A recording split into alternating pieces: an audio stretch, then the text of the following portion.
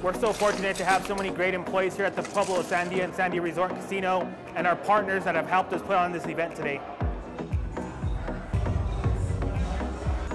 You know, we were fortunate to have such not only an experienced culinary team, but a talented culinary team.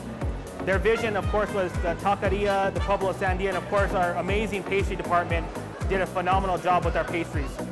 We were afforded the opportunity to become the Way jersey sponsor for 2024, which we were extraordinarily excited.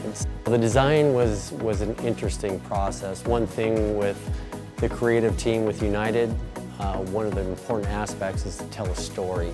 We brought together members of tribal council and tribal members to sit down with the creative team and to go through the different elements that is now reflected throughout.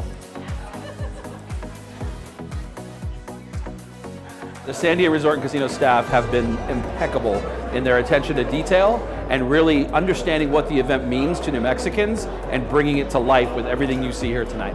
When you see the level of detail of the ice sculpture with the jersey in it, and when you see the different backdrops and the balloons that you see behind me, they put so much thought and detail.